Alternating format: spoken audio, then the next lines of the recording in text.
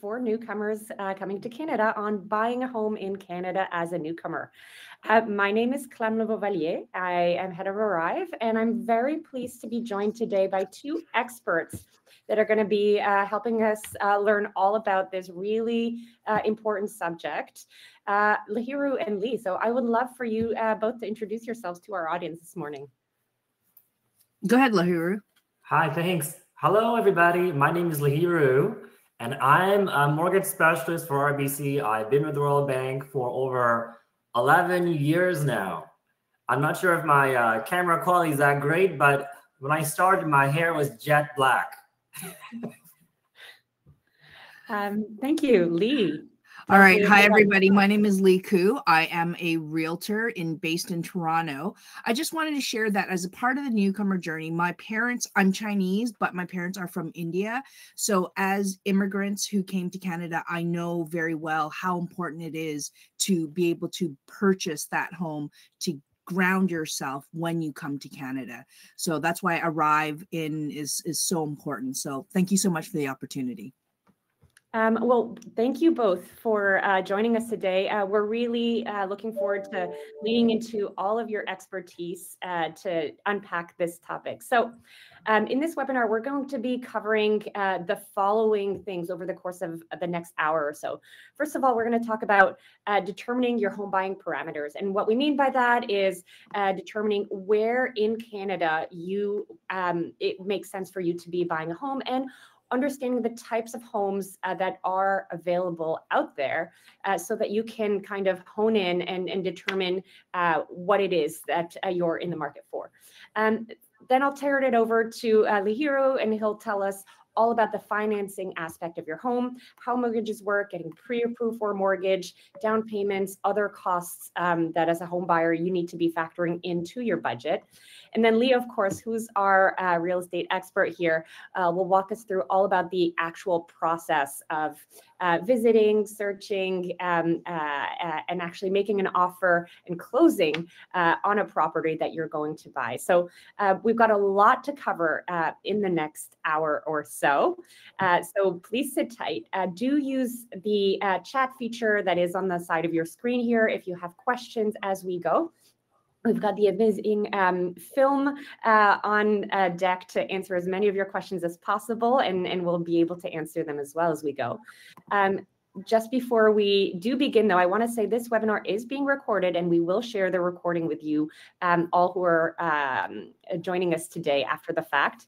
And also, this webinar is brought to you by Arrive, which is your one-stop shop for all of the free newcomer resources that you need to help prepare for your move and adapt to life in Canada. And that includes guides, tools, hundreds of articles, videos, webinars, much like this one, on topics like finding a job or the daily logistics of life in Canada, banking, studying in Canada if you're coming as an international student as well. You can find it all on arrivein.com. And I would like to say that Arrive is fully funded and operated by the Royal Bank of Canada, which is really, it's the biggest bank in Canada, and it is a banking partner of choice for newcomers.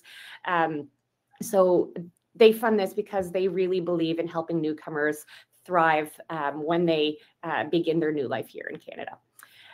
So that being said, let's talk a little bit about determining your home buying parameters. So first questions that many newcomers ask is, can they even buy a home in Canada? Who can buy a home in Canada? So let's unpack that a little bit. Permanent residents and their spouses can buy residential property in Canada, and that is absolutely no rules or restrictions around that. If you are not yet a permanent resident, or if you're a temporary resident, there's a law called the Prohibition Act on the Purchase of Residential Property by Non-Canadians. And that complicates things a little bit. What that means is that temporary residents like work permit holders and study permit holders may be eligible for an exemption from this act. And essentially, it will depend on some things like whether or not you have longer term status in Canada. So some banks will help you fund your home purchase, even if you're a temporary resident, but you may be required to have a lawyer or a notary confirm this before you're eligible for a mortgage. Some newcomers are able to purchase a home right away upon arrival in Canada, and some may need to save up for a few years to secure a down payment before they can buy a home in Canada. So there are a lot of different cases here. Really, it will come down to your specific situation, what your status is. Even if you are a temporary resident, do you have stable income from abroad? Do you have stable income and a stable job here in Canada? How long have you been here? So all of these things will factor in. Typically, how soon you can get a mortgage will also depend on your specific situation. And this approach will vary per banking institution. Today, we have a specialist from RBC who can really speak to what RBC offers. But obviously, different financial institutions that offer mortgages might have different rules around this as well. With RBC, you might be eligible for a mortgage right away, or you might have to build up your Canadian credit history depending on your situation. If you have foreign income from certain specific countries, that might be able to be taken into account as a way to repay your mortgage. So that is something that could play in your favor to be eligible for a mortgage right away. Or if you have stable Canadian employment and income here in Canada, even if you haven't been here for very long, that might also play in your favor in terms of being able to be eligible for a mortgage right away. So whether you're going to be able to buy a home right away, or whether you need to wait a few months or years to save for that down payment, it's never too early to learn about the home buying process in Canada to make sure that you are able to have a plan in place to get you there. So that's why we're going to go into this, whether this is your situation right now that you're in the market for a home, or whether you may want to wait for a few years. This is still a really good use of your time if down the line you are planning on buying a home in Canada at some point. So the first thing that we're going to talk about here is deciding on a city or neighborhood. And obviously, if you're new to Canada, you're perhaps not fully familiar with the differences between the different cities, different neighborhoods, and everything that's involved in that. So that'll probably be your first place to start. Deciding and comparing the price of homes, which are very different from one city to another, sometimes from even one neighborhood to another. But in addition to the price of home, the cost of living could also be vastly different.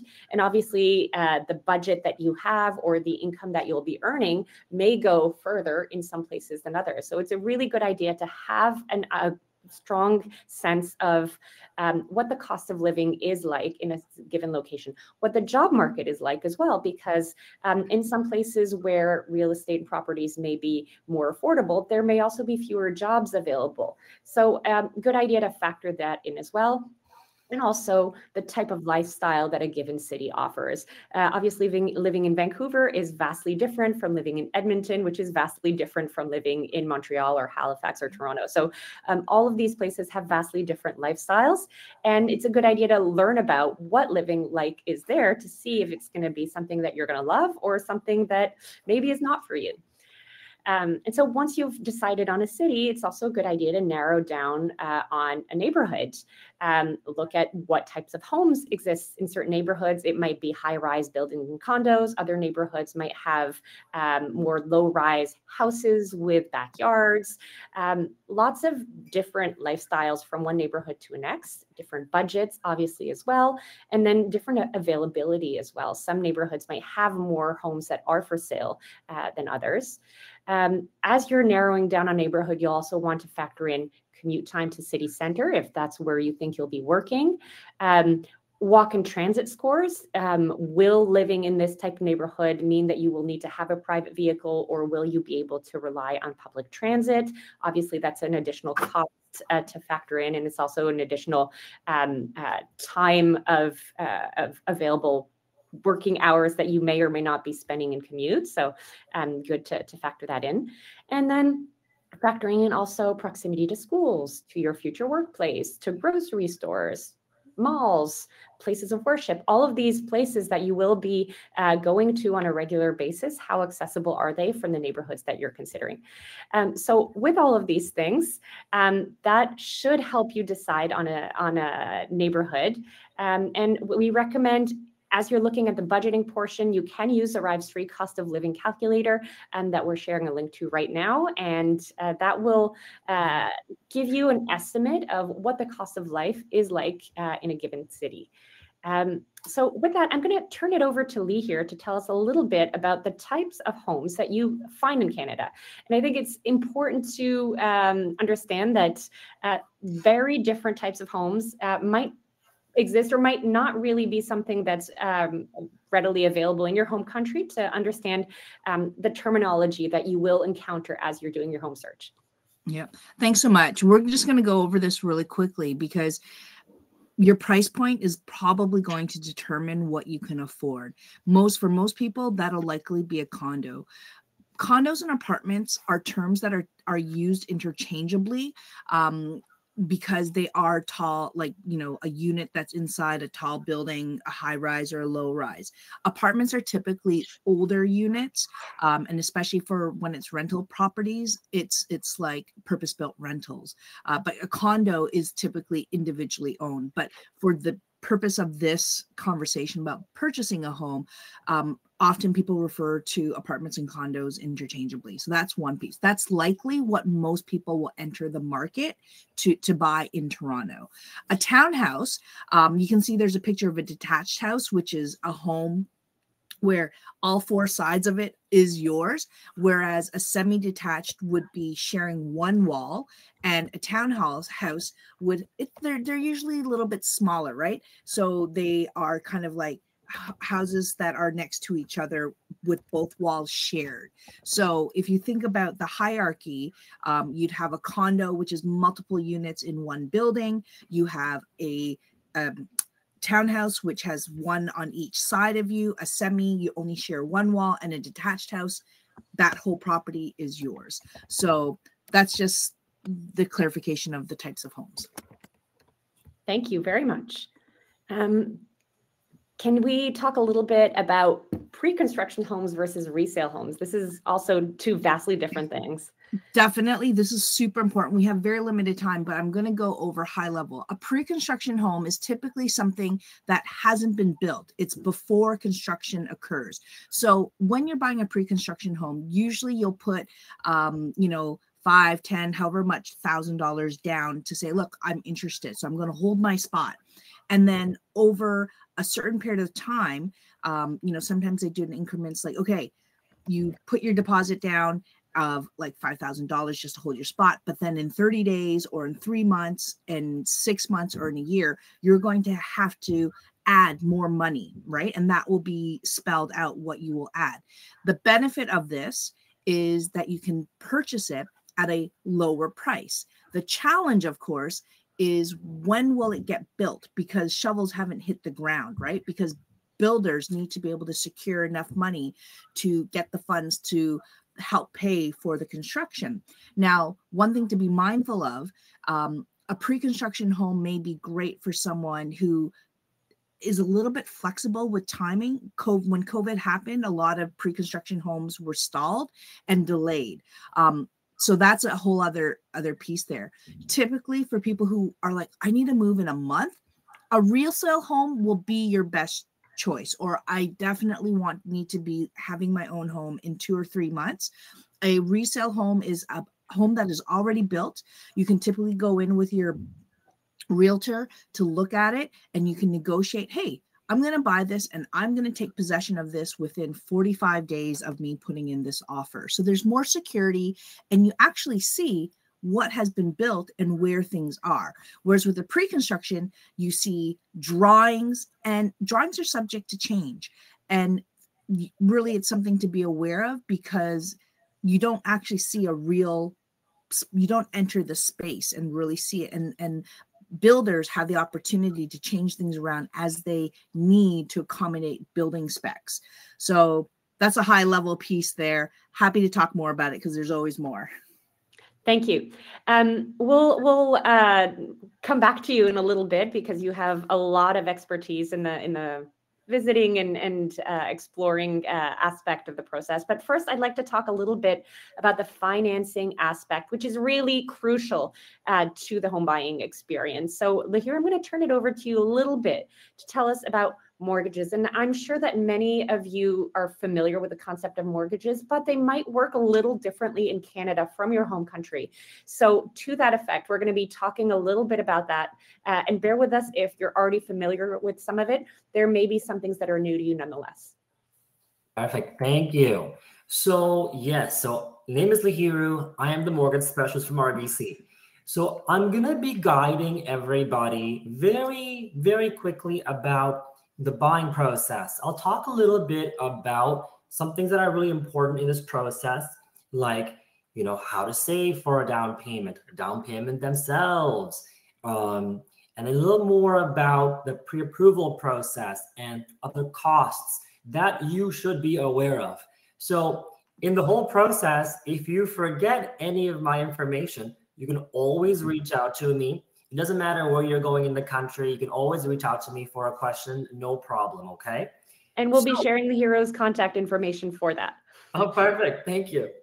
So homes in Canada are obviously very expensive.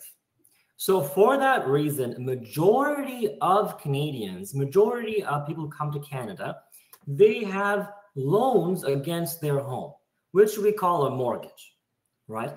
So there's types of different mortgages, and each bank kind of tailors their own. But on a very high level, they essentially have very few key steps.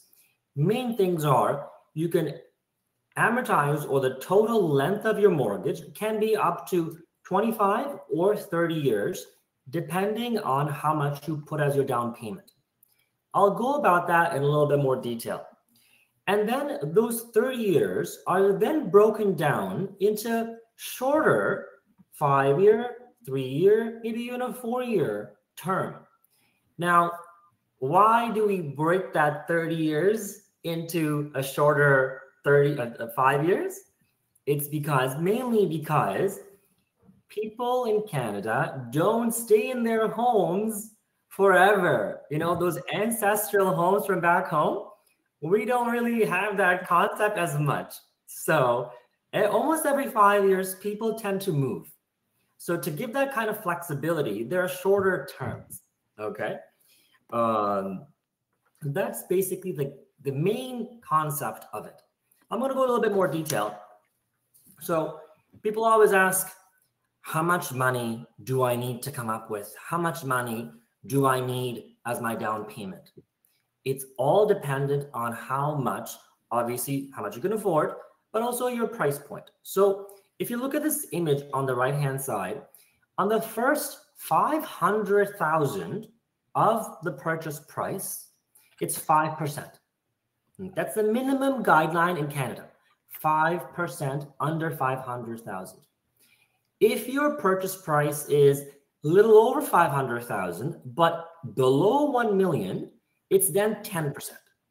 5% on the first 500,000, and then 10% on the remainder. Okay. And then if your purchase is over 1 million, now it doesn't matter if you're a first-time buyer, a second-time buyer, an investor, over 1 million, the down payment is 20%. 20%. Okay. And these down payment guidelines apply all across the country, not just one province, all across the country. So I'm going to guide your eyes to the right-hand side. If your purchase price, let's say 700,000, the minimum down payment is 25,000 for the first 500,000. Okay. Then from 500 to 700,000 is 200,000. That's 10%. That's $20,000 right there. And that's total 45,000. So you need $45,000 minimum for a home price of 700,000. Okay. Now I'm going to guide your eyes again to the bottom left. What can we use as down payment? Okay. We can obviously use your own money, your own savings, your own investments. All right. They must be in your own accounts for 3 months. 3 months. It's a very important rule that we have in Canada. You cannot have your money for a month or so. It must be there for 3 months. Okay. That's the first thing. Second is, once you're in Canada, there's something called a retirement savings plan, and you can take out $35,000 from that account. Very popular, but the concept might be a little unfamiliar right now, but once you're in Canada, we'll give you a lot more information about it. And then the third down payment option are gifts from your immediate family or family that is hands reach. Like, for example, your parents, a sibling, a close cousin, right? Those we can take, of course, even if your family is back home. We can still accept that. All right. What can we not use? We can't use borrowed money, essentially. We can't use unsecured lines of credit. We can't use personal loans. We can't use credit cards. We cannot borrow money from your friends either, right? Gifts from your family are okay, but they must be gifts. It cannot be a term for a loan. All right. If you have specific questions about these, you can always let me know, because every situation is different, and every mortgage it has its own fine little fingerprint. So we can talk about that in more detail. Absolutely. And right now we're sharing a link to be able to find a mortgage specialist like Lahiru close to you. Highly encourage you to connect with a mortgage specialist who can talk to you about your specific situation, because everyone's situation is different, obviously. We'll be sharing Lahiru's details specifically if you have questions for him. But if you are moving to a different part of the country that is not the Greater Toronto area and want to find a mortgage specialist closer to you, please use that link and kind of have conversations that will enable you to understand what applies to your specific situation. Okay. So with that, let's talk a little bit about how mortgages work. And Yes. you touched on this, but let's go into a little more detail here.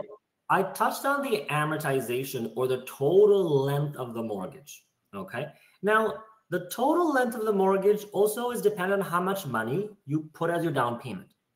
If you put less than 20% as your down payment, your mortgage is essentially government insured, and there are some restrictions, like the total length can only be 25 years. If you want the government out of the equation, you must put 20%. Okay. At 20%, you go up to 30 years. 30 years is obviously a little bit better because the monthly payments are lower. Okay. And then, of course, like I talked about earlier, there are mortgage terms. We have fixed terms and variable terms. A fixed term, you can think of it like a fixed deposit. It's consistent. It's the same throughout your agreed number of years, 4 years, 5 years, whatever you initially agreed to. And then the variable, it changes with the market, but it's the Bank of Canada that ultimately decides what your overnight lending, your variable rate will be. Okay. I'm going to guide your eyes to the bottom hand corner. These are some really important topics. 3 things I'm going to talk about. Is your Canadian credit score? Okay. Everybody talks about having Canadian experience, and everybody also now talks about having Canadian credit bureau. So on a high level, your score must be above 680 to easily qualify. Above 680, we like. Okay. How do you maintain a score of 680 or more? Okay. And also, as a newcomer, how do you even get there? Because as a newcomer, usually you're starting from scratch, because in most cases, your credit history from your home country won't really carry over in Canada. Yes. So yeah, that's a great question. Yeah. So everybody who comes over will start off with a certain number. Okay. Now, how to maintain that 680 or more is a few things. Okay. When you come to the country, I highly recommend you open two things because at a minimum, we look for two different trades on your credit bureau. First is easiest thing is a phone bill. Okay. You need a cell phone plan anyway. You may as well go to the three big companies that are in the country, which are Rogers, Telus, and Bell. And then that'll report on your credit bureau as a credit item. So first is a phone bill. Second is you can go to the bank and apply for a newcomer credit card. Okay. Limit will maybe be $1,000, maybe $2,000, maybe $2,500, depending on how you're coming. But those are two very easy ways, almost guaranteed ways of starting your Canadian credit. Okay. Then you have to maintain it. The way you maintain it is you only use at the very beginning less than 50% of your available credit. So if your limit is $2,000, only go up to $1,000. That'll really help you bring up your credit score. Yeah, and I'm just going to jump in here and say that Arrive has a lot of resources on building your credit. I don't want to take up too much of our time today on that. If this is something that's very new concept to you, please go and look at some of the resources, the articles and guides and webinars that we have on our website for this. It's a really important concept, but I don't want to take it because we've got so much to get through today. I do also want to mention, Lihiro, you can tell us a little more about this. RBC does offer mortgages to newcomers, even if without a credit score under certain circumstances. So Yes, can you tell us a little bit about what that's about? Yeah. So we have multiple programs for newcomers. First is a standard program where you can put as little as 5% down, 10% down. And then there are programs where you can put down 35% as your down payment, where we don't really look too much into your credit so much, okay? But we will take into consideration some sort of employment that you had from back home. So for example, let's say you worked for a TCS, Tata Consulting, right? Back home, and you're coming to the country and you have a very similar job. We will consider that as previous employment history because you were in the same field, right? Again, down different, but every situation is different. And I can talk about that in absolutely a more personal setting, of course. But there are programs for you if you're going to put down 5%, 10%, or up to 35%. Okay, very important. And the next slide. Yes. Perfect. So this is where we should all get to, okay, before you actually speak with Lee. So what is a pre-approval? A pre-approval is where we, the bank, pre-approve a certain amount of a home loan for you. I will take into consideration your income from Canada, your income from back home maybe. I will take into consideration your down payment, your credit. And then I will say, your maximum purchase price is $700,000. So now you can go and tell Lee, hey, Lihiro has pre-approved me for $700,000. Then he knows that the limit that you can go is up to $700,000. Canada is also a very fast-paced. The housing market is very busy. So on each home, you're going to find maybe 2 or 3 different offers. Okay, having a pre-approval puts you above everybody. You attaching that piece of paper to your offer means that you have done the first steps. You've already pre-qualified. And if you think about it, the person who is selling the home to you knows you can get a loan and they are more willing to sell that home to you. Okay. It's an amazing thing. You should definitely have a pre-approval before making an offer. It's valid. The pre-approval is valid for 4 months. So you have the time to go about and find a home of your choosing. Okay. Excellent. This is my most favorite slide, having a pre-approval. Absolutely. And in many cases, some realtors won't even work with you unless you have a pre-approval, because you won't have a sense of what budget you're working with until you've had that conversation, had that pre-approval as well. So it's really a really important first step when you're starting that home buying journey. So again, highly encourage you to use that link we're sharing to connect with a mortgage specialist and start that pre-approval process before you even go to the next steps, which is beginning that search with the help of a realtor likely. But let's talk a little bit about down payments before we get to that. Yes. So tips to save for your down payment. Obviously, save. Don't spend. That's my first thing. That's my first thing. But we can't always control. So saving in a goal-oriented way is the way to go. Okay. When you come to the country, we will talk to you a little more about. There are a lot of options here where you can talk about a first-time home savers account, RSPs, like I mentioned to you earlier. Okay. But one of the key things I say is actually two things is if you have debts or existing debt, pay them down. Because what I really care about is your monthly payments at the end of the day.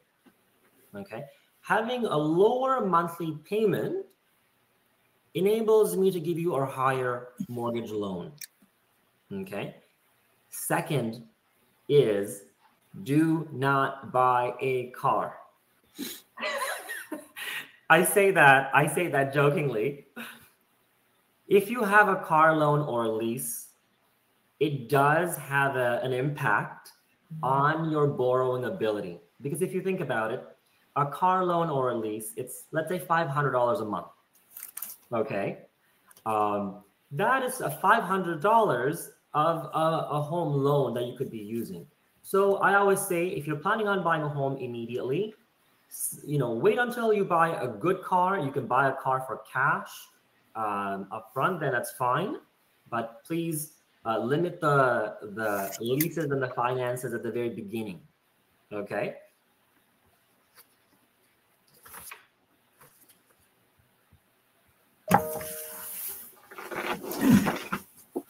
Yeah. And then one more thing is, so when you come, just let me know, and I could always connect you with one of my banking advisors. I see a lot of questions about limits and RSPs. Let me know. I can definitely guide you through them in a lot more personalized setting, because these are programs that the government has, and they can be tailored to you.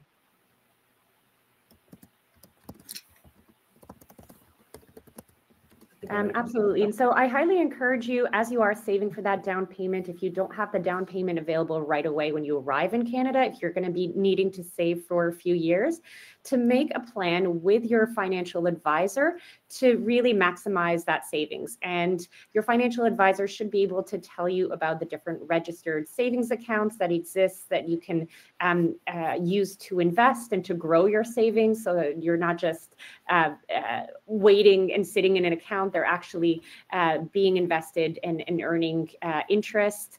There's lots of different plans and options available within Canada. And obviously someone like Lahiru can help you with the mortgage specifically, but RBC has many other financial advisors, including a team of newcomer financial advisors specifically trained to help you as a newcomer set up your finances and understand how they might be different in Canada versus what you're used to and how to navigate that. So highly recommend that if you're going to be saving for a few years before you're in the market to buy a home, do connect with a financial advisor that can help you make a plan for that. There's also options to automate your savings. So every time you get your paycheck in, for example, automatically send a given amount of that to a savings account so that you're not tempted to spend it. It makes savings a little bit easier in that way. Lots of things you can do there. So have that conversation to make that plan. Let's talk a little bit apart from the sticker price. Oh, we just lost her. All right, let's talk about the sticker price that Clem was talking about. So a few other things are at the end of or at the beginning of your home buying journey, we should always talk about other costs aside from the purchase price, aside from your down payment. Okay. So if you're putting down less than 20%, the government will ensure that you pay what's called a default insurance premium. Remember when I said that they're government insured? Okay. Now, when your mortgage is default insured, the government will want you to have 1.5% in savings of the purchase price in savings, aside from the down payment. Okay. That's for mortgages with less than 20% as your down payment.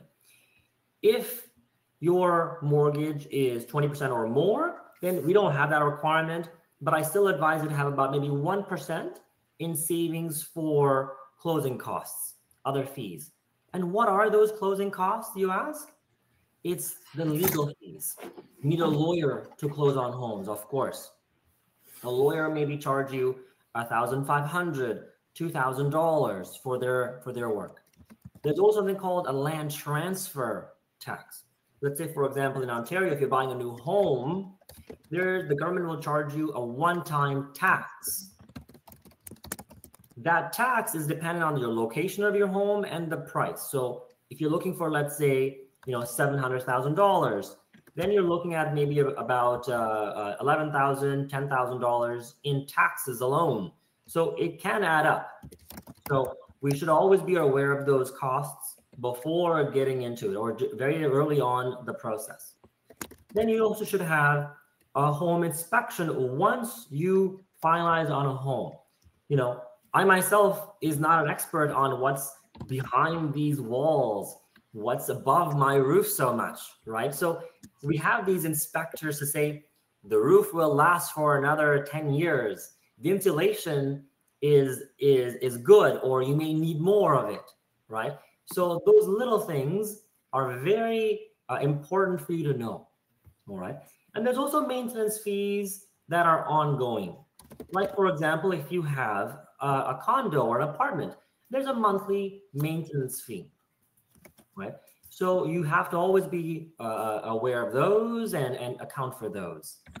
Of course, there are the things like repair costs and other things like furniture you'll also need, but those are variable costs that are ongoing should you need them, of course. Obviously, you need the furniture, but let's say, for example, repairs, right? You never know. You don't always want to put all of your money into the down payment or the home. You always want to have a little bit of savings for these costs and for your ongoing costs throughout the life of the home.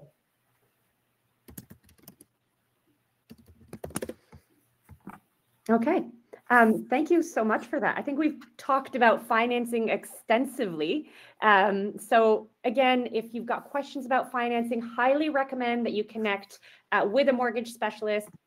And if you don't have enough for a down payment just yet, make a plan for that, because that is going to be your biggest hurdle, is making sure that you get to that sizable down payment enough to purchase a home. So connect with the specialists we have on hand. These appointments are obviously completely free, and they will give you an idea of how to make a game plan for this and what budget you're working with. So do use those resources, and we'll be sharing these links after this presentation as well. Now, I'm going to turn it over to you, Lee, a little bit to tell us about what the process is when you're searching for a home, the visiting, working with a realtor, and the putting in an offer and closing process. And this is really important for everyone to have in mind as they go into this. Yeah, thanks so much. Really great information that we've had so far. Now I'm going to get to the nuts and bolts of it. When you're looking for your home, it's super easy to get onto the website on an app and just scroll and look at what average price costs are. I want you to be mindful that what you see is not what you get. A list price is not the sale price. And this is where having a realtor can really be helpful to help you navigate that, because you say, oh my gosh, look at this 4-bedroom house. It's listed for $599. that is a strategy that a seller will do. So I want you to be mindful, like, you know, talking when you're looking for your home, have a sense, explore, take a look, but don't get set on the prices without speaking to someone who's a professional, because they can tell you how pricing strategies are and what the real market value is. So that's something to be important. You know, a lot of people think, oh, I know everything. There's a reason why there are people who are in this role full time to be able to help. So one of the things is try and select a realtor. What is the process behind that? We're going to get into that shortly. But when you go look for a home, having a pre-approval gives you a good sense of what you can afford, and that will help you figure out what you can actually buy. Is it a condo? Is it a townhouse? Is it a detached house? Right? So, and then we'll get into some of these details, but, you know, in Canada, actually RBC has a program called, has a website called www.houseful.ca, but we also have something called realtor.ca, which gives you access all across Canada. So there's lots of websites that are out there, but where you can really tap into expertise is talking to a local realtor. So we'll just move on to the next slide here. So this is something that's so important. Who are you going to work with? I always equate it to, how did this person make you feel? Do you feel like you're going to get the service? Do you feel you can trust this person? So questions that you really should ask yourself. I work in a field where there's over 90,000 realtors. And one of the things to be aware of, not everybody's working full time, and people have different experiences and different specialties. So what is the best fit for you, right? Everybody has an uncle, an aunt, a brother, a sister, someone who's in real estate. But what you want to do is ask them questions, right? Like, hey, are you familiar with this area? Because you might be looking for a place in like a rural area. You might be looking for a place that's downtown. Very different markets and different expertise. So interview realtors. Don't be afraid to ask questions, because this is going to be the person that will be representing you at an offer table. And Lahiru mentioned, you know, there's a housing crisis where we don't have enough housing for all the people who want it. So competition is high. There's high demand for it. So who's going to represent you best at that table to be able to negotiate, right? And also when you're talking to them, how do they make you feel? Do you feel like you're being heard? Do you feel like your needs are being met? Do they know what you are looking for on a short-term, mid-term, and long-term strategy? So there's some questions here that you can ask the realtor.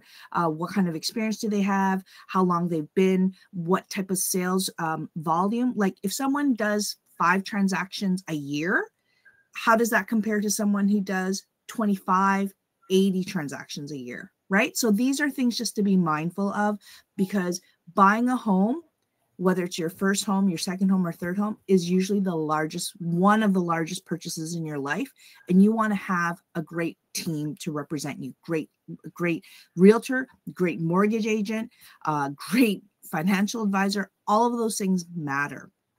Yeah, so, and I would just add that usually when you work with a realtor, you sign a contract that you're only working with that one realtor. So before you sign that, make sure that you're comfortable with the person you're getting into a contract with. Absolutely. And in Toronto, in Ontario, we've had an update to our legislation, which has made it into 2 types of relationships. So client or self-represented. Know how you're being represented, know who's representing, and if it's the right fit, right?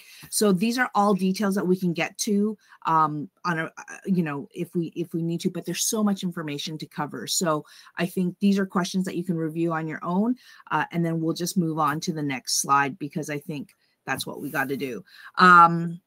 Buying home. So you've found an agent, you've got your mortgage pre-approval, you found a home that you love. Now you have to offer it. What does that look like? I'm going to tell you one thing I have to emphasize in my personal experience. You need to have your money ready. Make sure the funds are ready, because when you buy an offer, and if there's more than one, more than one group that are buyers who are at the table, the strongest people are the people who show, here's my deposit. usually 5%. I've come ready. I am prepared to make a deal. That's what I'm here for. No wishy-washiness, right? Because that sometimes trips things up.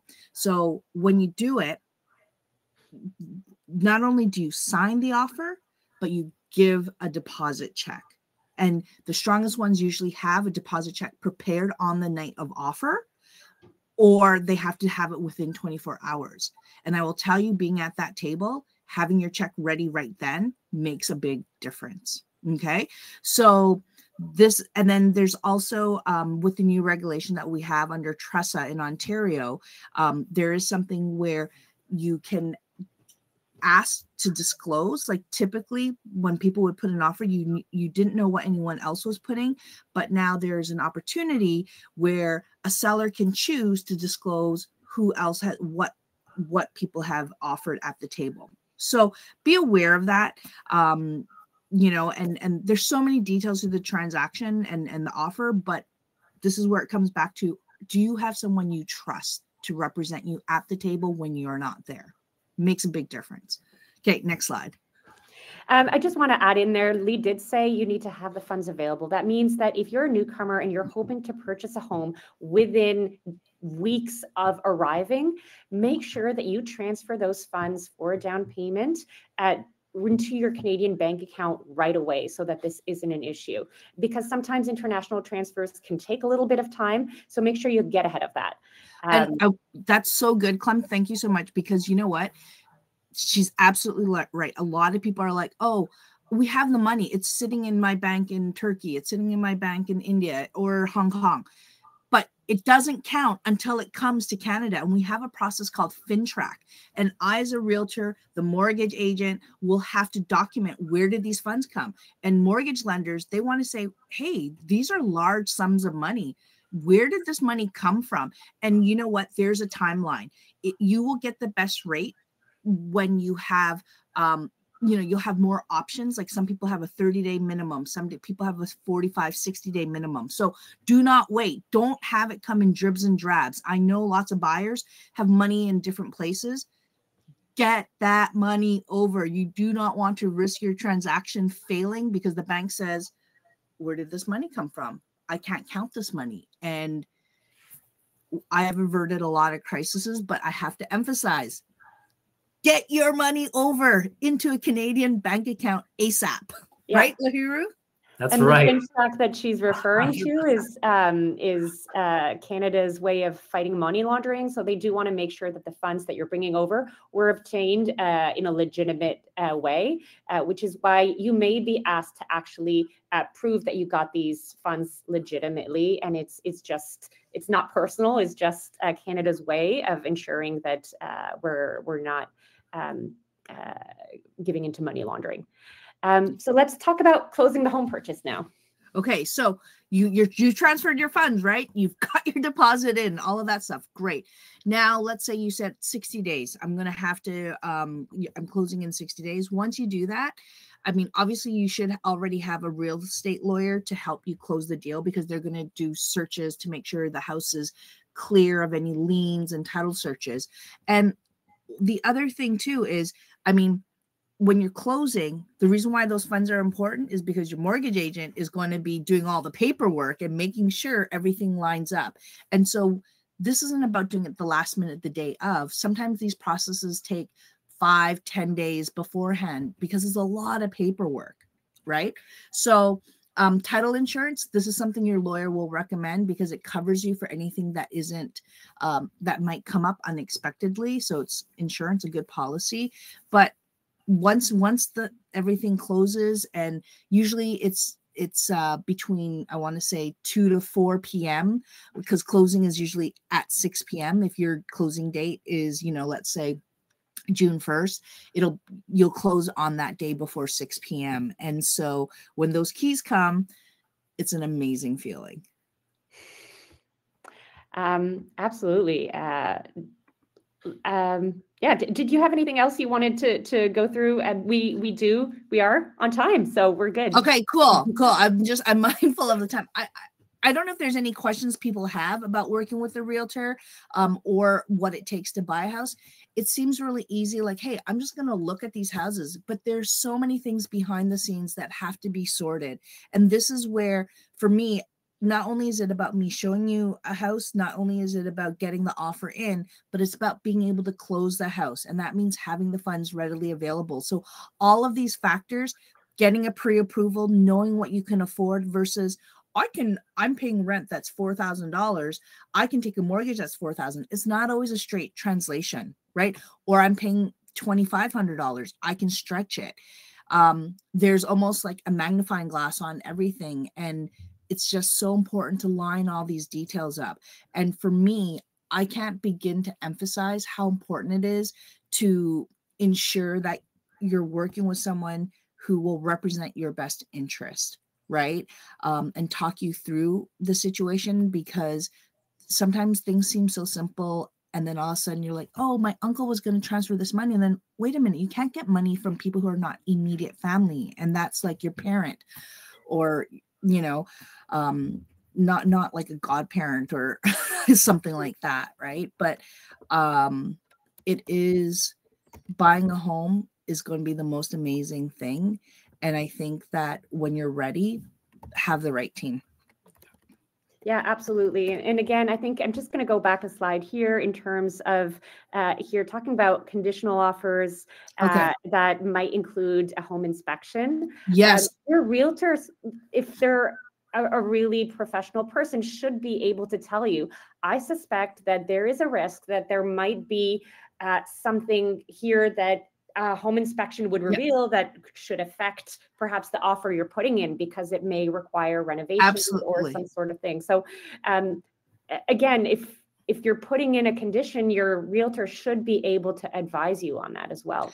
So let's talk about this for a moment, because we have a little bit more time. So one of the things is, when you buy a home and you put an offer, usually there's some three main conditions you would consider putting in. One, financing. Just because you have a pre-approval, it doesn't mean that it's guaranteed, because you may have a pre-approval for X amount of dollars, but maybe like you're buying a condo, the maintenance fees might be higher. There could be some sort of a lien on the property that the condo has. So in a condo, there's something called a status certificate. So when you're purchasing a condo, you will need to have a condition on the status certificate if the seller has not prepared one. The status certificate tells you about the health of the condominium board. And these are the people who are running the finances of the condo.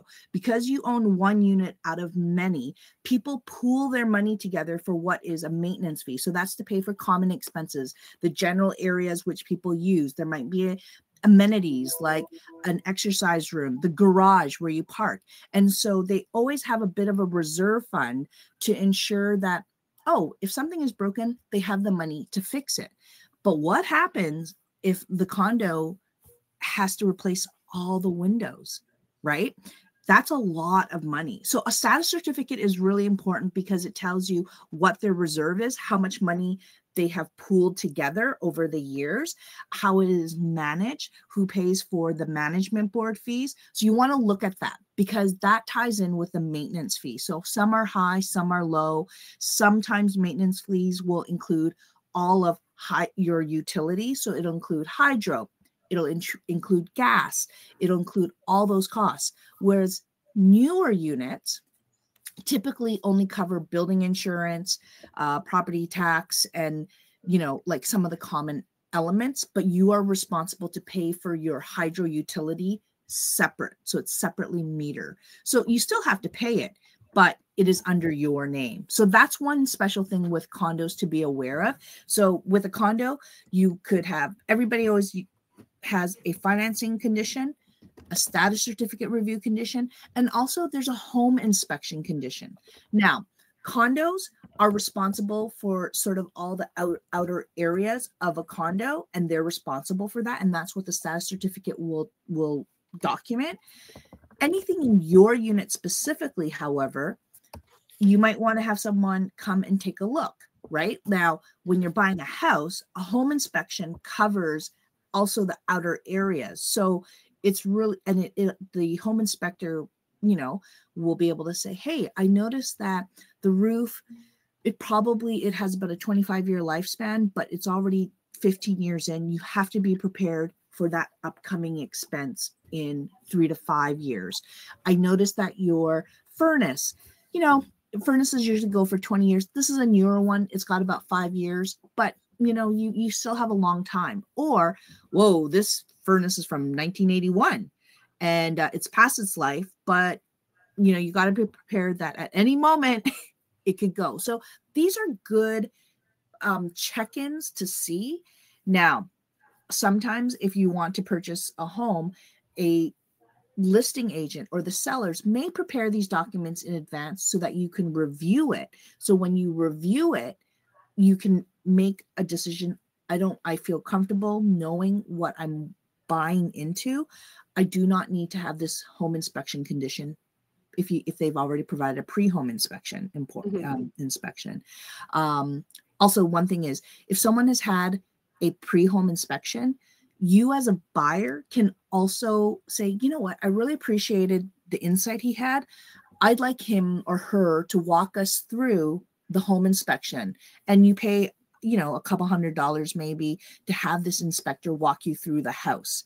So these are details that you should be aware of that are at your fingertips, and that you can put a condition to give you peace of mind, because you are purchasing probably the biggest ticket item in your life. So making sure you can get financing, making sure that your home, there isn't something that isn't seen, that like if you walk around, you can see things, but what about the things behind the walls? Like, nobody can really guarantee that, but an expert might be able to point to signs of, I was walking by and I noticed that when I opened a segment, I saw something. I saw some like dampness, or I felt some dampness. So this might mean there's something else, right? Or I was walking the perimeter.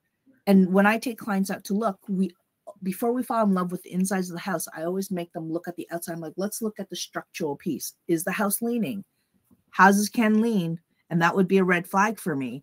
But you look, and you look at the bricks. How's the tuck pointing? All of those things, right?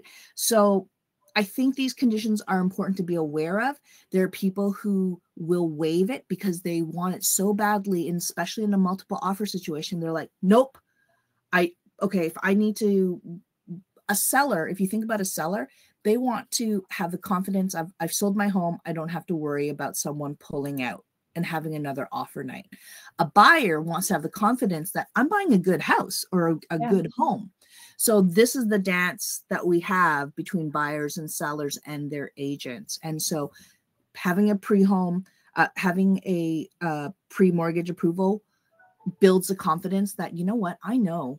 I talked to Lahiru, and I know that I can confidently buy up to $700,000. This place is about $650,000. So yeah, I feel pretty good. And this is where the intimate conversations happen. And it's usually happening last minute. So being prepared about what that process looks like is super helpful. So thank you, Clem.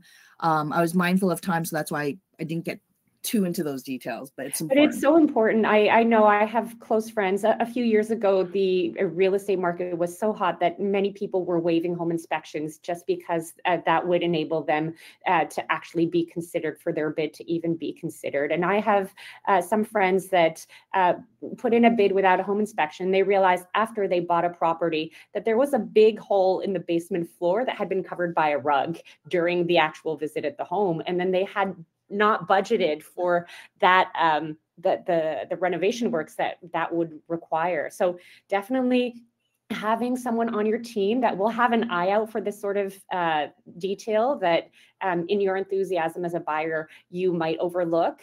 And then that inspection, highly recommend that you do include that because it's always better to not have terrible surprises, very costly ones after the fact.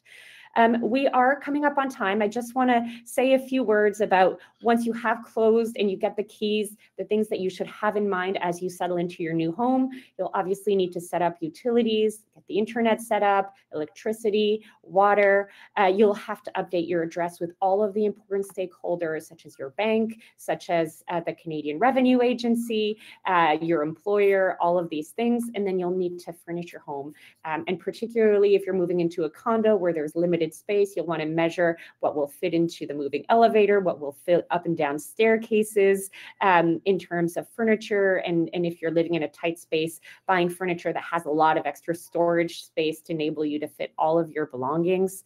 And then enjoy, get to know your neighborhood, walk around, find all of the local resources like transit stops, grocery stores, places of worships, the schools where you will register your children, and then join local social media groups as well. These are very common in Canada. Facebook groups, for example, for the neighborhood, which is a great place to get to know who your neighbors are, what are the activities going on in your neighborhood that you could partake in to really start to feel at home. So with that, we've gone through a lot today. First of all, the rules around who is even eligible for buying a home either right away or later on. We've talked about financing and planning for that down payment. And then we've talked about the entire process of putting in an offer. I would like to share the contact details for our two co-hosts today. So first of all, we'll be sharing these over email as well. But this is the contact detail for Lahiru. If you would like to connect with him specifically, we also have many other RBC mortgage specialists across the country. So if you're looking for someone that is closer to the place that you will be moving to, please do find someone that may be closer to home. But you absolutely can contact Lahiru if you have questions for him specifically.